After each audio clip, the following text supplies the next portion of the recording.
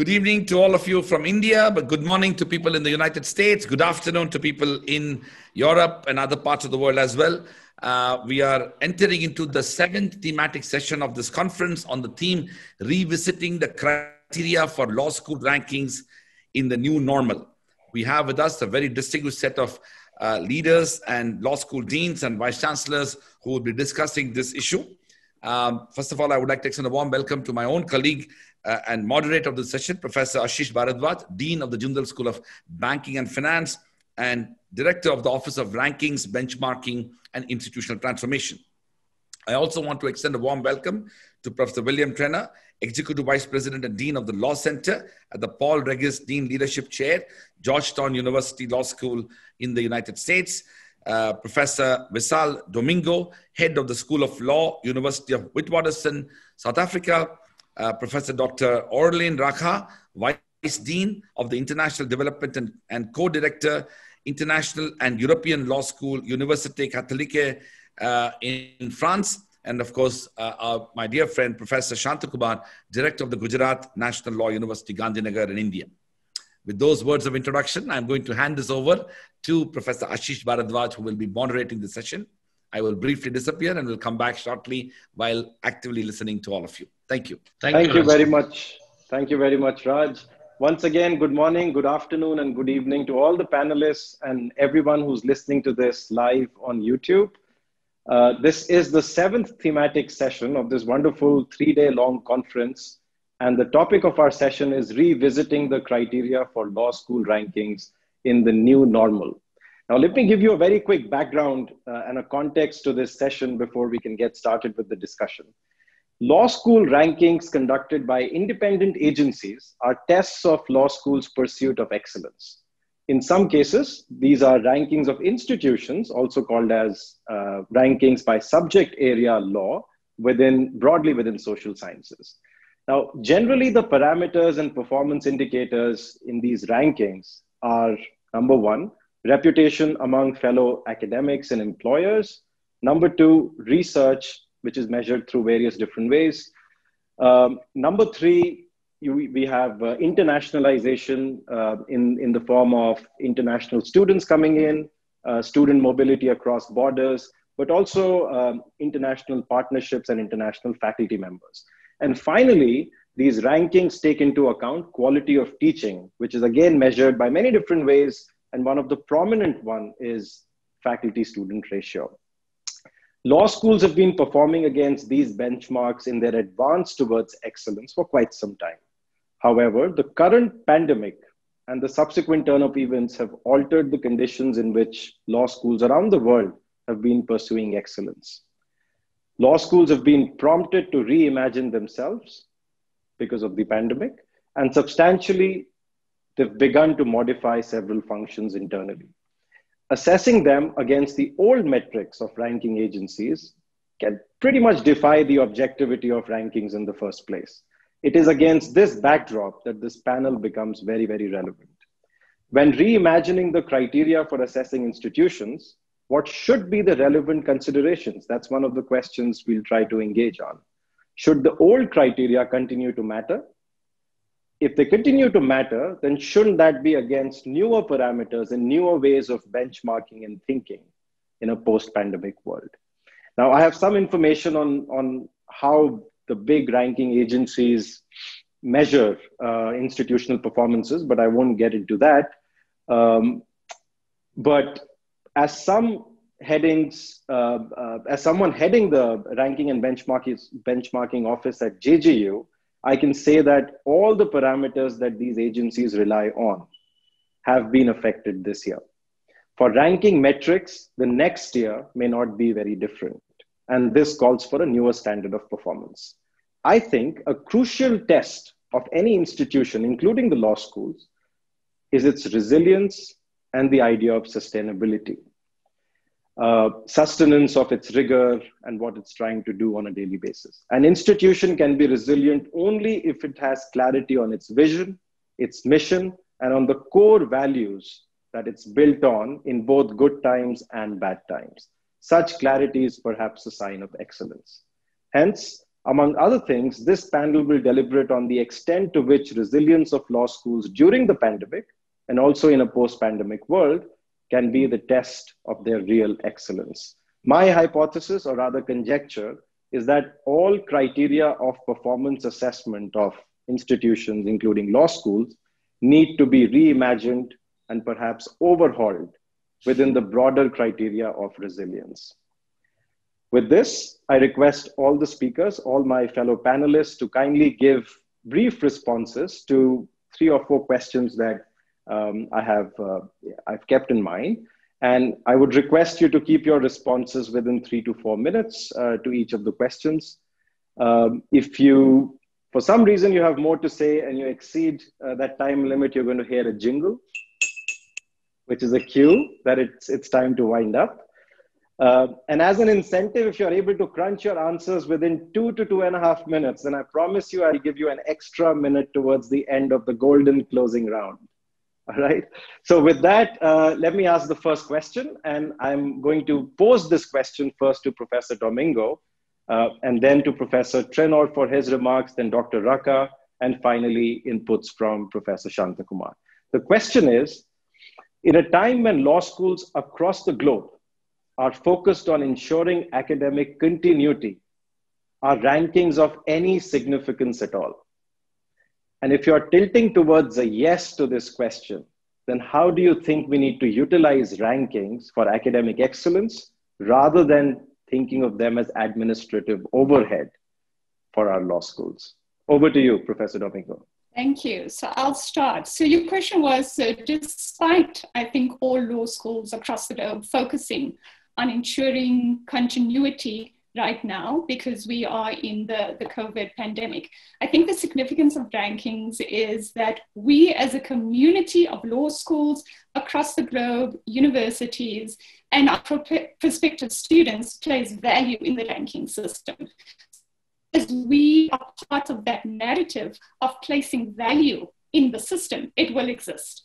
So, and I think this is going to increase, and the reason why I'm going to lean towards the yes is because we will be competing for student admissions. So the value ranking systems become even more important, I think, post-COVID-19. We'll be competing, I think, in a more rigorous online curriculum setting. And I think that may be something that law schools will be ranked on. If we're looking at the rankings itself, I think in some institutions, and I can only speak of my own institution, the ranking is part of performance management of directors, deans, and heads of schools. So one of your outcomes as a dean or a head of school is to make sure that your rankings have increased. And in some institutions, that's also attached to bonuses and incentives, senior management. So rankings become important in that regard. Rankings as a tool in the way in which it's used right now, I have huge concerns around that. It is used as a very competitive mechanism amongst staff, and I want to say senior management. So I would say we need to use it as a tool, as a tick box exercise, or as a punitive measure. I think academic excellence should be part of a shared vision and mission of a school and part of the career trajectory of any academic. So if you get all your stakeholders together, which is your management, your staff, your academic staff, which is your faculty, and your students, you work within the ranking formulas to align what is required by those ranking systems and be able to have the school excellence in alignment with your vision. Having said that, I do want to say, and one of the questions you raised was whether we should change the ranking systems. I think we should change the ranking systems, but there are things that we can work with. So survey, collaborations, partnerships, student extrograms, I think is essential for any law school to have. Scholarship is important. Institutional overview, international outlook, all of those things are important. So I think they will play a role. It is who controls the narrative of those rankings. I think that's going to be important for the future. And I think discussions like this is important for schools because we can change that narrative. We, I think, should have the power to decide how we are ranked. Thanks, Jay. Thank you very much. We should have the power to decide if we want to get ranked. That's a powerful note to end on. Professor Treanor, are rankings of any significance now? Well, they are of significance because students will be looking at rankings and deciding what law schools to go to. But I think your question is exactly right, which is, what are the relevant factors now? And I think the question that we should be thinking about now with respect to rankings, as with so much else, is what can we learn from the pandemic, right? And so, and I think you outline it very well. So technology is very important, not as technology per se, but because it's relevant to the educational experience. And in fact, I think, it's a better metric in some ways than faculty-student ratio. What kind of resilience are we providing? What support are we providing for student resilience? How focused are we on the diversity of our student body? And what are we doing to advance the good of society as a law school? So those are 4 factors. And so I think those are more salient as we reflect on the pandemic. And so I think the inquiry is, how can we get perhaps a new ranking system or modify some of the existing ranking systems to focus on that? So just, very quickly to outline, we'll be talking about it more. But I think one way to measure these various, very significant factors is through student satisfaction. So student satisfaction surveys in the United States are very significant for business schools, but not for law schools. I think that's something that we should be looking at, and we should be asking students about things like, what was the quality of your education? To what extent did the school provide support for you when you were facing personal challenge? So I think that's one thing that we should be looking at. I think diversity should be a separate metric that we should be assessing, and that's quantifiable. And the third thing that I would suggest that we focus on is the amount of work that's done to support society and support change by law schools, measured by things like the hours in clinics, the hours in externships, and the hour in practica, all quantifiable. So, but these are important questions. And again, the larger focus for all of us should be not just how do we survive the pandemic, but how do we learn from what we've achieved during the pandemic? Thank you. And thank you. This is really a wonderful program. I'm so delighted to be here. Thank you so much for those remarks. In fact, now before I go to Dr. RACCAH, I want to add that based on my understanding of 3 ranking systems, the QS, Times Higher Ed, and US News, I don't think there is a parameter which exclusively focuses on student inclusion and diversity, which becomes really important and relevant now as we come out of this crisis. So thanks for pointing that out. Dr. RACCAH, if I can come to you now, what are your thoughts on the relevance of rankings in a pandemic and post-pandemic world? And how do we understand them now? Yeah, thank you for the question and for the invitation. I'm coming from a country and maybe a continent that is not in the same culture of ranking. And I think here my first point is that there is a difference of cultures on the ranking.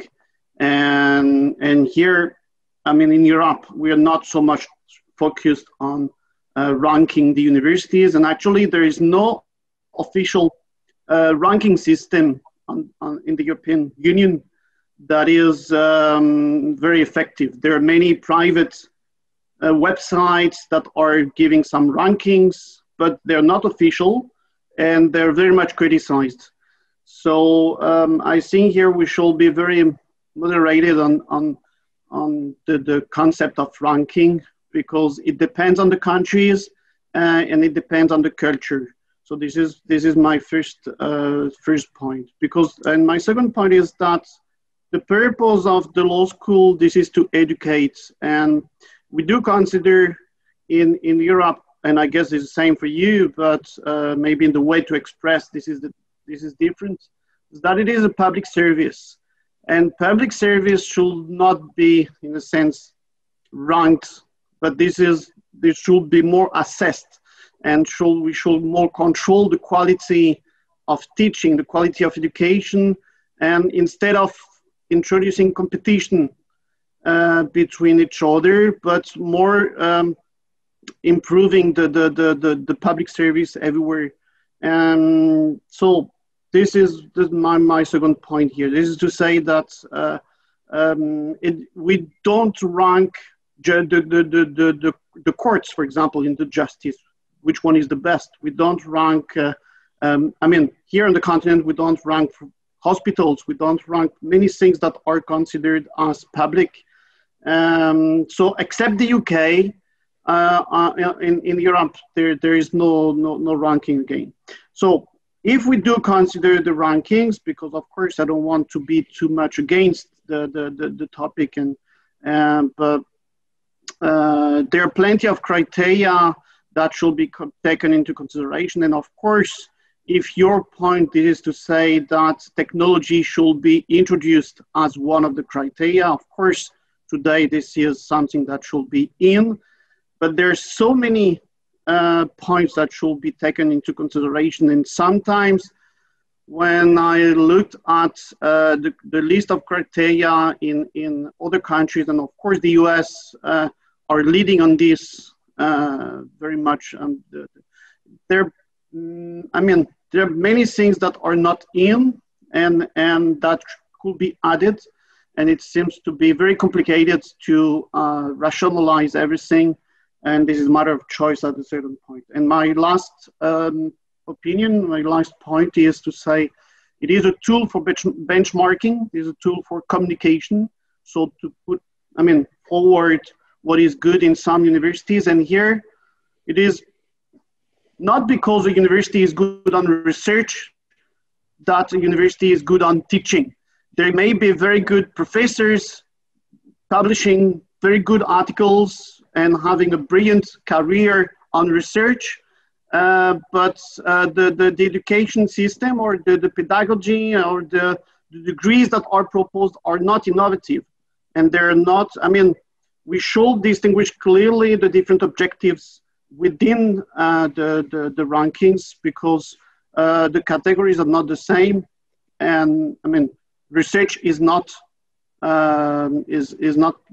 pedagogic. So yeah, these are my first point here. Maybe it also to counter argument what can be said. Yeah. So thank you. Thank you very much. So Professor Shanthakumar, we heard 2-3 different views, a lot of focus on student admissions and well-being. We heard about student diversity and inclusion. And then we heard a third view that education, higher education, law education is a public good. It's not for everyone, and it's a choice. Now, here in India, you must have noticed the impetus on rankings, not just by the private agencies, but also by the government through NIRF. What are your thoughts on significance of rankings now, and how do we understand them? Yeah, Professor Ashish, thank you so much. In fact, my answer to your question is, do we need ranking even this time? Yes, my answer is yes. Since this is the challenges posed by this pandemic are almost similar to every institution, and all institutions are similarly placed, I feel that the rankings need to continue. Rankings are, in fact, it is of more significance now, especially when this pandemic has affected the mobility. The students can't go around and see for themselves or meet peers or seniors to discuss about the quality of an institution where they are going to spend the next few years of their life. Therefore, they can at least trust these ranking institutions, especially the ranking institutions, what you have mentioned. But at the same time, I also agree with you that the ranking can't be the criteria and the metrics can't be the same. The ranking agencies should need to tinker those criteria and metrics, and they need to be redefined, reflecting all the challenges which were posed by this pandemic, especially on many criteria such as what you said about student diversity, especially international diversity. When there is a lot of restrictions on transportation, travel, how do you expect institutions to perform well in this criteria and especially under that metric? So therefore, my answer is yes, ranking should continue because we have been continuing as an academic institution. We have been imparting learning, throughout this pandemic. Of course, there was a disturbance initially for a few days during the first lockdown. Thereafter, things have almost become normal. Faculty members have adapted to the situation. Students have adapted to the situation. We continue to do the same thing. Only difference is we are not meeting face to face, but then things are happening online. So I think this is my point, that ranking should continue, but the ranking should reflect all these challenges by modifying the key criteria and the metrics. That is what is there currently applicable. Thank you, Ashish. Thank you very much, Professor Shanthakumar. I would also like to, if I may, a follow-up question for you. When we heard from the other panelists about diversity, inclusion, well-being of students, of learners, and even faculty members and staff members, do you think this is it's something that Indian institutions, including law schools in India, need to be mindful of, simply because of the sheer diversity we have and some very extraordinary socioeconomic challenges that learners face in this part of the subcontinent? So any quick reaction to that before we move on? Definitely, this pandemic has affected all of us, especially the kind of diverse students who come to the public law schools in India, from different economic background, from different social background, and from different regions. For example, we are finding it difficult even to reach them through these online platforms because of course, even if the student can afford to have all these things, but then these facilities are not there. Take, for example, states like Jammu Kashmir, or the students who are coming from the Northeast. We have reservations for these states, but then we can't continue with the same kind of education that what we can afford. So this is something which we need to rework, especially in India. I don't think we can continue with the same ranking parameters, with the same criteria, same metric. The employability, for example, the employers coming to the campus has reduced drastically. So the kind of campus placements that used to happen has reduced. In fact, the amount of publishing has reduced because many publishers have not come out with their publications during this time. So a lot of things have got stuck here and there. I don't think we should be assessed with the same criteria. Very interesting. And just for to inform everyone, the major ranking agencies in the world, the ones that I mentioned earlier, all of them place significant importance or statistical weightage to the parameter of reputation, to the parameter of publishing in specific journals. So the challenge that Professor talked about it's real and it's going to affect institutions. So now let me move on to another question, which kind of touches upon the concerns that have been raised by all the speakers. The pandemic has brought to the forefront deep-seated socioeconomic disparities in our societies, on the front of students, but also on the front of faculty members. However, in the last 8-9 months, we have noticed, at least in India, that technology emerged as a sole enabler for institutions, particularly law schools, to ensure academic continuity as well as engagement with society, engagement with students, with society, in the form of legal aid, in the form of conflict resolution. Technology was the only way to do what law schools were supposed to do. Now, given that blended learning might be here to stay, how important will it be to evaluate, number one, the tech readiness of law schools to cater to all the things that you've mentioned, ensuring student wellness, diversity, inclusion, and much more, And how important will it be to evaluate engagement with social service for the law schools? Can I request Professor Domingo for your comments on this? Thank you for that. But I just want to jump very quickly. I'm going to ask you to indulge me. I just want to let everybody know that we should also think about diversity of staff and not necessarily as well. And then in terms of the ranking, while we're thinking of criteria, we should also be thinking about the weighting which is given to those criteria. And I'll speak to that a little bit. So there's not equal weighting when it comes to research and publication and reputation. And I'll give an example. For scholarship, the Times Higher Education weights it at 36%, while the Shanghai ranking system weights scholarship at 60%. Part of institutional overview is your financial resources and your infrastructure. So when we go to the detail, there's much more that we can unpack. But your question, let me get to that, is one that's very interesting. I do think that the next ranking criteria will have to take into account tech readiness of law schools. There's no doubt that we will never teach the same again in a post-COVID-19 world. Blended learning, I think, will be with us. I also think that we have now what we call our digital natives, and we were, I think, some of us digital immigrants coming into it. Our students are tech savvy. We are entering the fourth industrial revolution. We need to think about the kind of graduate that we want. Is it the same graduate that we want in a particular profession, and that's just teaching law? Are we seeing law now as something entrepreneurial, and is it changing? And how do we meet those fourth industrial revolution changes, both in terms of our curriculum, I want to say, and in terms of our teaching? And I think that will no doubt impact on ranking systems. In terms of online learning and blended learning, I also want to point out that what we've done as laws, and I say this very loosely, is what I call emergency remote learning. I think there are certain schools that's been doing blended learning, but we've gone in, lockdown happened, and we had to put courses online. I think that's different to having structured online programs.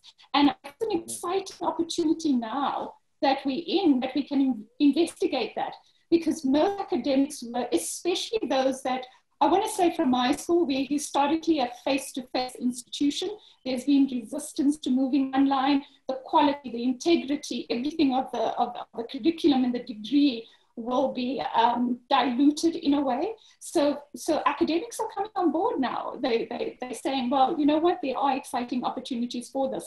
When you talk to rankings in terms of social services or community engagement, I think those parts are things that it's things that curriculum minutes and add on the more programs with students. I also think that with technology now, if we think about gender-based violence and access to justice, we need to read how we're going to use technology and laws to create greater access to justice. And I speak from the context of South Africa, which I think is also very much like India. I've heard what was said. We also have students who are sitting in rural areas, no connectivity, no data, no electricity. We have lots of people in poor communities that don't have access to justice. And so what kind of law student do we want? And what kind of product does that? So I do think readiness for law schools and also blended or fully online law courses will be, we have to keep in mind that will be part of a system. Thanks.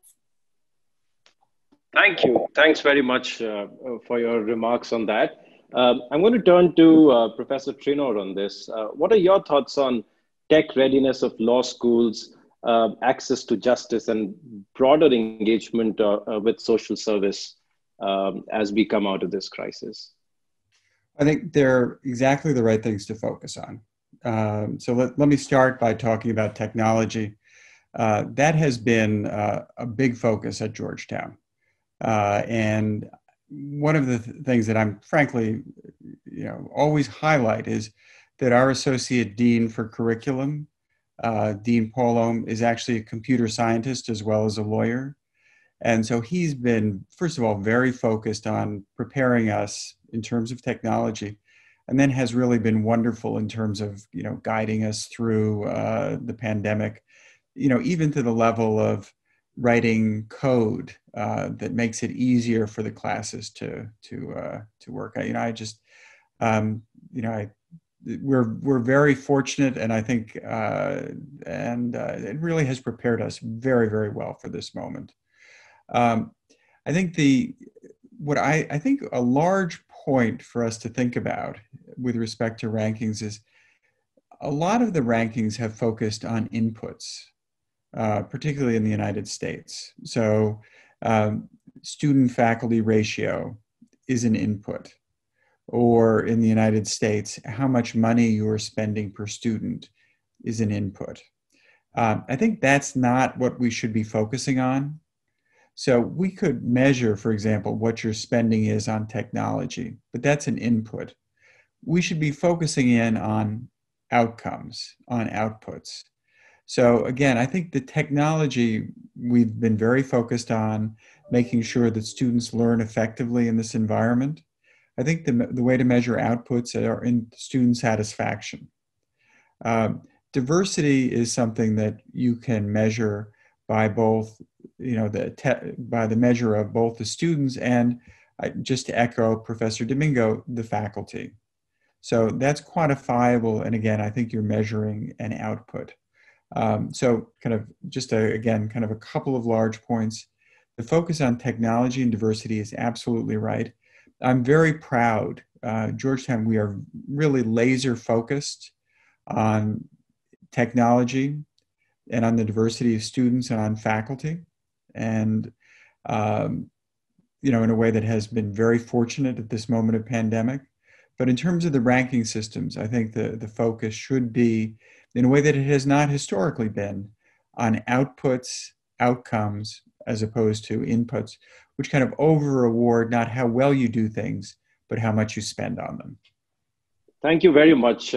If you don't mind, I would like to ask a follow-up question. And there's a reason why I blended the tech readiness part with engagement with social service and with society, because in this pandemic, perhaps for the first time, we got disconnected, not just with our institution, with our students in a face-to-face manner, but also with people in our community, with society at large. But one of the key roles of a law school is to continue to engage with the society, continue to provide solutions and remedies in whatever way they can. So does this tech readiness also help law schools sustain and pursue their engagement with society, as law schools have been doing it?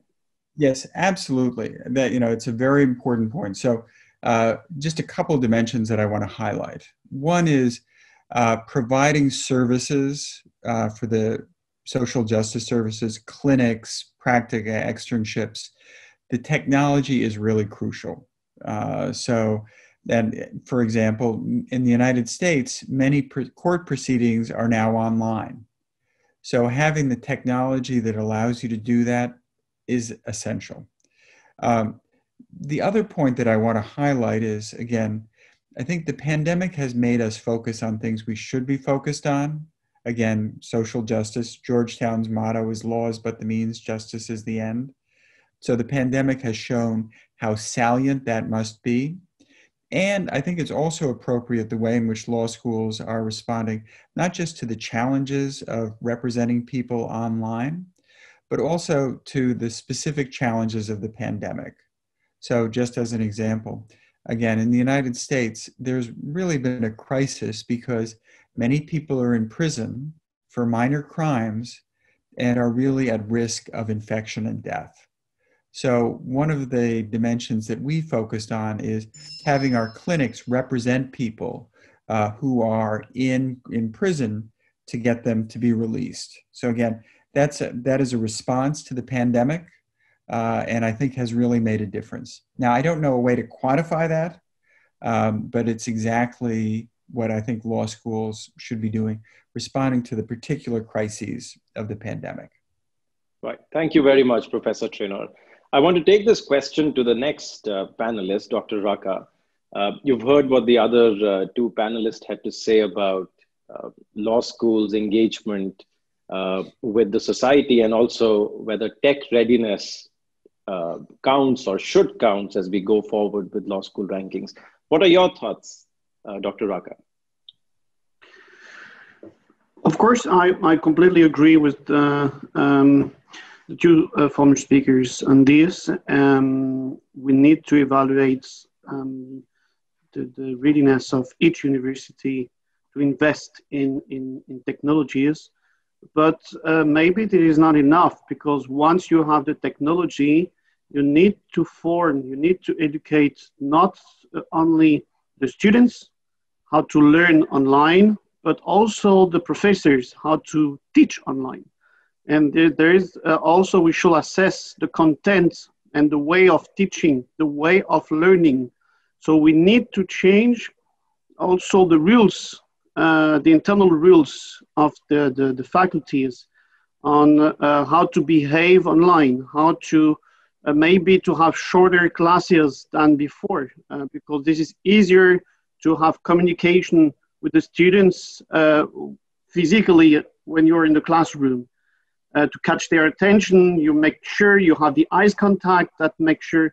But online, this is not easy to make to be sure that you catch their attention.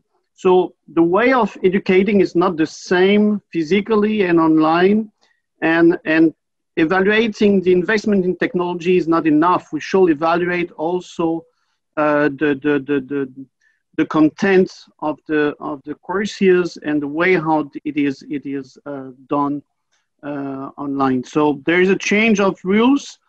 Maybe we need a bit of time, because actually everything is renewed this year, and everybody is adapting the programs in their universities to the pandemic. And for sure, one part of this of those evolutions will remain after. We will change. We'll have maybe two ways of teaching after this pandemic, and we'll be ready to other crises. And maybe if this is something that is coming back in the future, we'll be more prepared than now. What is great and what is common for all of us in the world is that we have similar platform that all of us use, but not all the universities are investing enough, but everybody are using the same. I mean, most of them, they're American softwares, Zoom, Teams, and so on. They're very useful, and we're using them, all of us. So yeah, of course, I agree with you that we need to assess this, but maybe we need a bit of time because we're in a transition. Thank you. Thanks very much.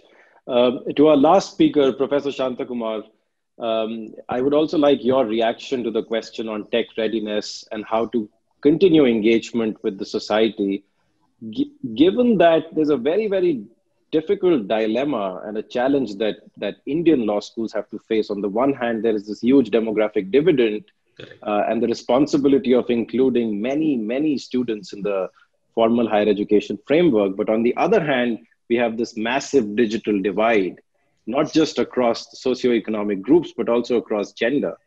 So given that, with this context, how would you react to the tech readiness and social engagement of law schools? Yeah. Yes, Professor Ashish, in fact, I agree with you completely that technology has been a great enabler for law schools during this ongoing pandemic to ensure not only academic continuity, but also different kinds of academic collaborations.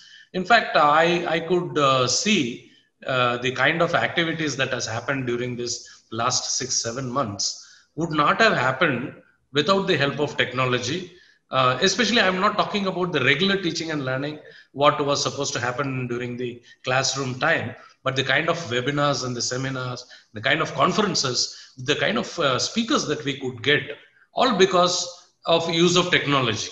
We could get very easily speakers from the US universities to speak to our students That's because of one simple reason, that they don't need to get out of their home and they don't need to spend days in traveling, the visa and all those things. And at the same time, with the same 1 hour of time, they can reach out to our students, which would not have been possible without the use of technology. So therefore, technology has been a great enabler during this time, and we need to be very grateful to this technology for supporting academic institutions. That is one point. Second is, given that the blended learning might be here to continue, it is certainly very important to evaluate the tech readiness of law schools, especially the kind of investments that a law school is making towards the IT infrastructure, training faculty and staff in using technology. All these things should become the necessary criteria for future rankings. In fact, this can be an indicator to measure the resilience of the university during this pandemic, how universities coped up to this particular situation and how they ensured the continuity of learning. Therefore, they ensured that there is no loss of learning happening to students. So this should be one of the key criteria. And I know that in India, Professor Ashish, you are completely aware of it. Your university was the first university to be certified with that E-Lead certification, with the QS IGAJ came out with immediately to recognize the resilience of universities with respect to using technology in teaching learning process. So that is something which we need to recognize, and universities which have resorted to technology, which had invested in IT infrastructure, which had invested in training their faculty and staff to use technology to ensure continuity of academic teaching learning. I think these institutions need to be rewarded through this ranking process by taking these criteria. And coming to the second part of your question, like during this pandemic, how the students of our law school were engaging with the communities. In fact, I can only talk about my university and the kind of activities that the students of the law school clinic were engaged in. You might be aware that the kind of crisis which the laborers had to face due to this migration because of the complete lockdown. So during that time, the students of our law school clinic, they immediately woke up to that situation and they responded. They tried connecting with people, all without moving from their homes. So only by using technology, they connected with their peers, their friends in different parts of the country, and they connected with the alumni to mobilize funds. They approached the university, and we also supported with them certain funds to help these migrant laborers. And Professor Ashish, it's very difficult to believe when I look at the kind of work that my students have done in the law school clinic. They have almost provided monetary support in terms of providing them the groceries that are necessary for a month to survive this lockdown, and also by arranging them, buses and train tickets to ensure that they reach their home. Right. So that kind of work they have done, and all these things need to be taken into account while ranking is continuing. These are some of the important changes in criteria that the ranking institutions should take into account. Wonderful thoughts. Thank you so much, Professor Shanthakumar. We have a lot of questions coming in from the audience, but I have this one question that I really wish to ask all the panelists based on what you've just shared with all of us. And the question is about physical and mental well-being of students, of staff members, of faculty members, because of all the challenges that we've discussed, including being tech savvy. We've heard a lot about exhaustion that students and staff faculty members have to go through because of continuous engagement with our computers and our devices. So while we are reimagining this entire ranking framework for law schools, and we are trying to factor in resilience, we are trying to factor in inclusion, diversity, student welfare, how do we ensure going forward, if we have to be tech ready, that we also have the right systems in place to ensure mental well-being of our students and people in the institution? Can anyone would like to go first, or I can just request Professor Domingo? Oh, all right. Professor Treanor. No, go with Professor Domingo. I don't want to. All right, please. Okay, I'll go first. Mental health and wellness of both staff and students has been a huge thing that we had to deal with at first during the pandemic. Not only during this time, but I think before that. Our university has a counseling system. So we have a unit which is where students can either call in. We have psychologists online that can assist students. We've seen an increase of that over the COVID-19 period. And this was that many of our students went back home. As I said, there's huge socioeconomic disparities in South Africa. There's huge gender-based violence in South Africa.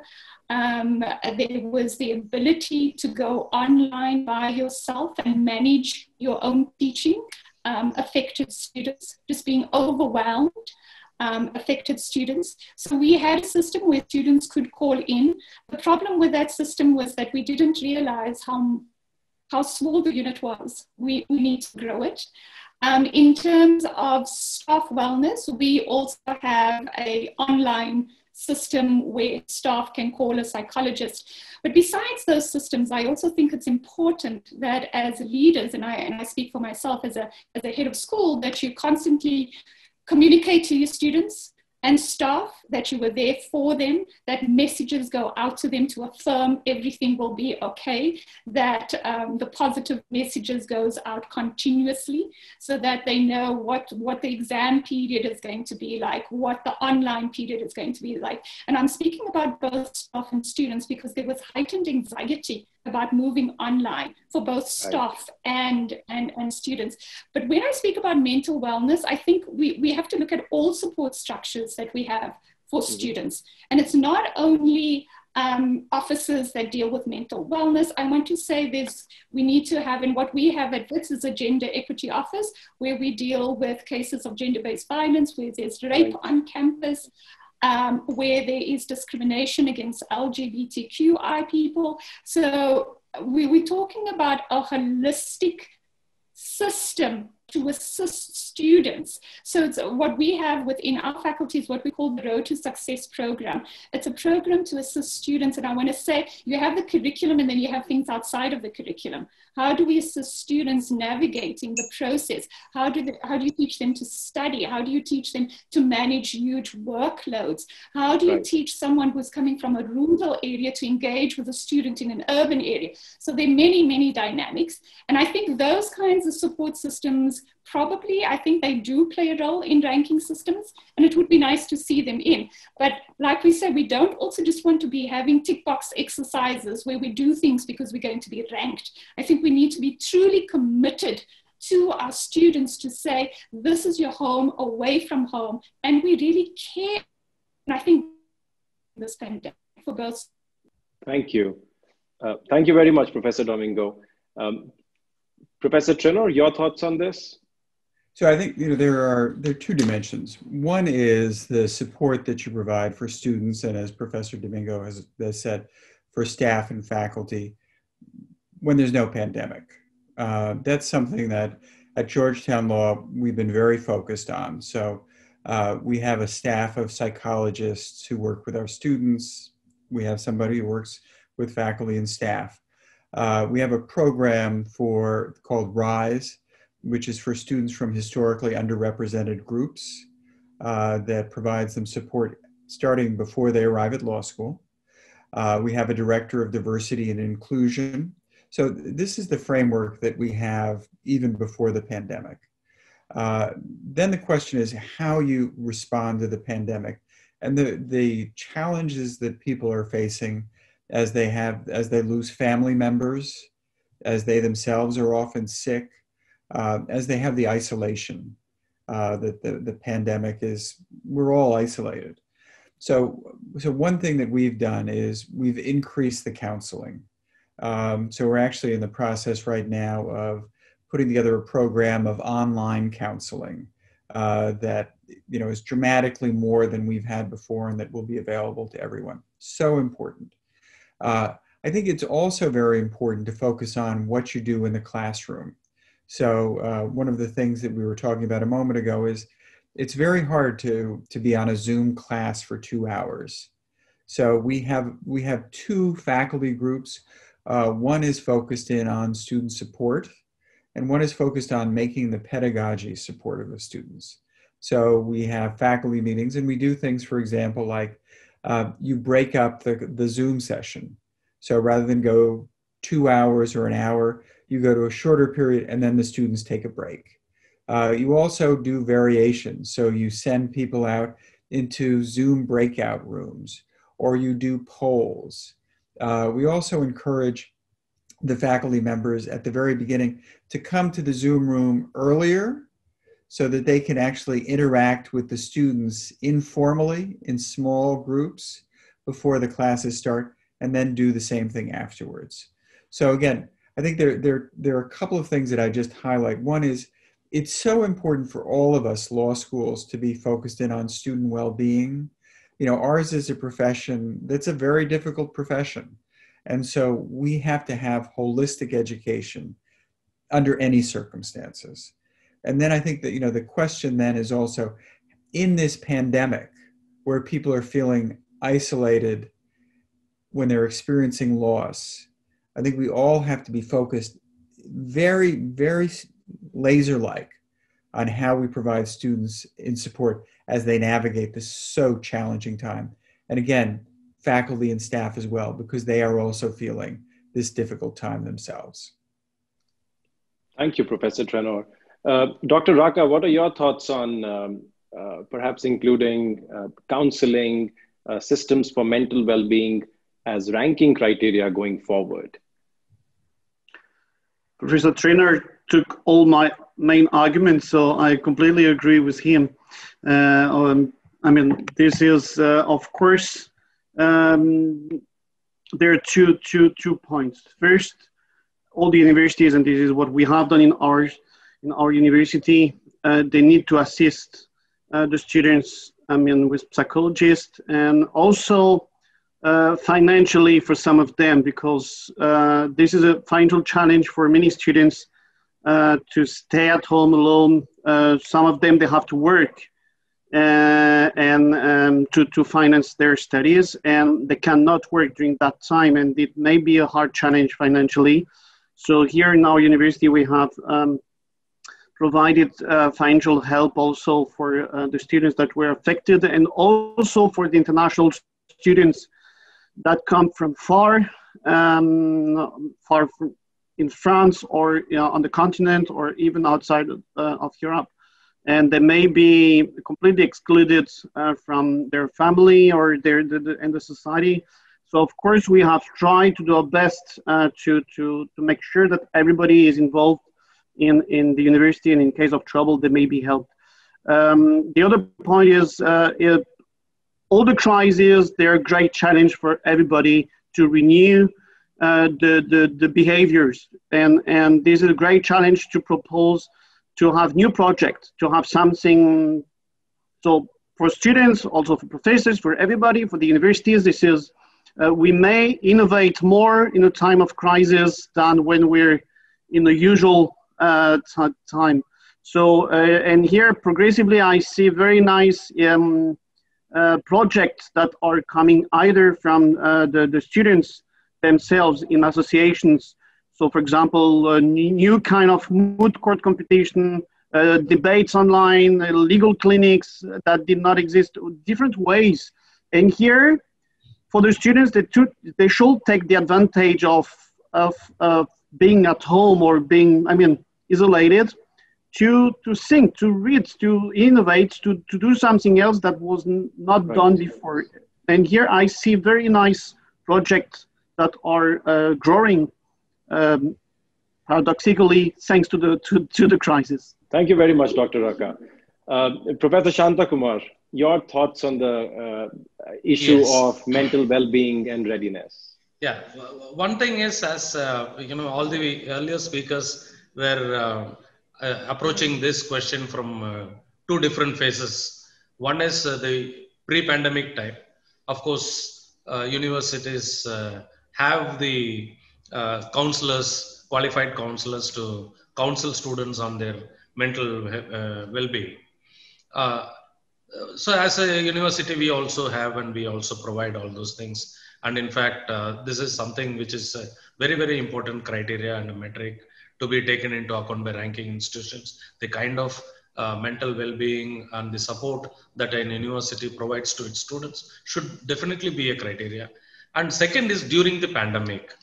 During the pandemic is number one, what we consciously decided, the senior management in the university, is that whatever decision we will take, whether it may be the duration of the class or the kind of a question paper or the mode of examination or the time of examination, we always keep this as the first in the checklist.